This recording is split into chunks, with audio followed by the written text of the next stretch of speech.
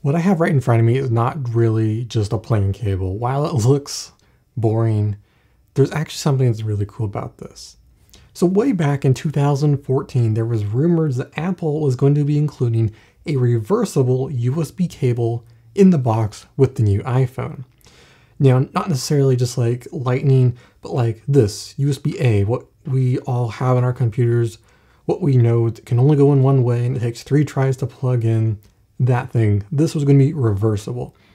That didn't end up happening as we know today, but reversible Type-A USB connectors actually started to become popular and a thing in 2016, until they died off shortly afterwards.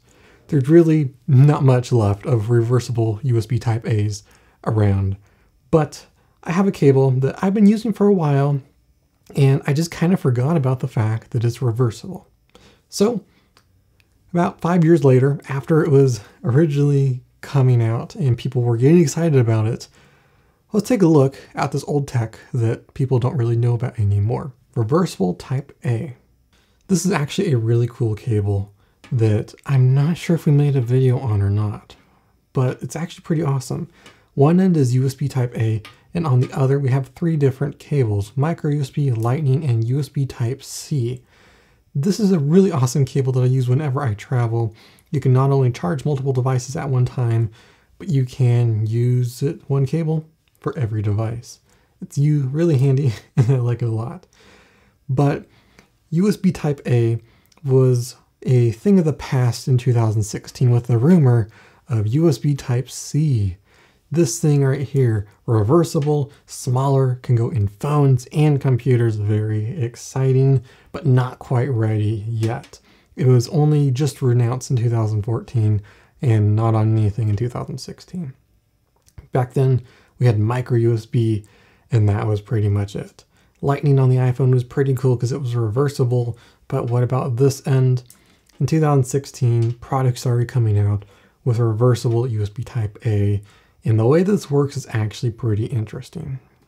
If we take a look inside of a normal USB cable, we'll see that there is a white solid piece of plastic that's on the bottom of the connector and an open piece above it. It only goes in one way, and it's keyed to match the port that you're plugging it into. But on this cable right here, which is reversible, as you can see, we have a thinner piece of plastic that's sitting halfway in between, right in the middle of the top and the bottom of the connector. Now with this, we can plug it in either way. Since you do need space in order for it to plug in, what happens is when you plug it in a certain way, this middle plastic piece will actually get bent down or up depending on which way you're plugging it in. It'll get bent just slightly, but just enough that it's a little scary. Now, unfortunately, I would not be having to stand here explaining this to you if this technology did not take off, and it did not. This is the only reversible USB Type-A thing I have ever gotten, ever owned, and really have ever seen. I bought this cable because of this, not because of that. That is a cool feature and a nice addition, but reversible USB Type-A did not take off, and that's fine because Type-C is becoming more of the standard today. That's what we see on a lot of devices. But we still do not have reversible USB Type-A in pretty much anything. I would have liked to have seen that be more prevalent. I hate plugging in USB Type-A even today. I was working in my server rack this afternoon, and I could not plug in something behind my server because I could not figure out which way is up and down. Reversible Type-A would have come in really handy then, but it didn't.